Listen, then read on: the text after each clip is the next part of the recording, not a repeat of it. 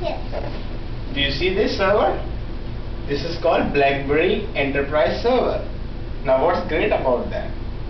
Oh, great about that. Yes. Great about it is See, this is like my phone, right? BlackBerry. Yes. So what happened when you have BlackBerry Enterprise Server? Yes.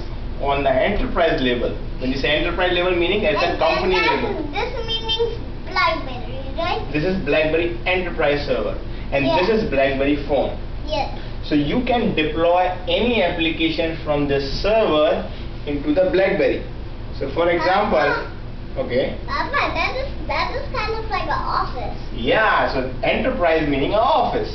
For example, our office, EasyDia's office. Yeah. Right? Yeah. In EasyDia office we have a BlackBerry Enterprise Server. Yes. And we have all our employees having BlackBerry phone. Yes. Now whatever application we want to push, And this is the. this is a wall This is the called wall. This firewall, so that all the people, all the employee of us can access the application like email, like other applications, like for example, give me an example of applications.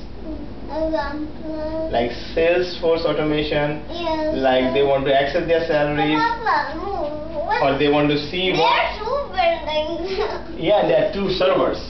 There are two servers, okay? So they can access all the applications securely. You see, One is Easy and one is Tulsana. Sana. Yeah, one is EasyDia, other is Tulsana. So you can access all the applications through this firewall on their phone. That's why BlackBerry is so popular into enterprise world. So you would see almost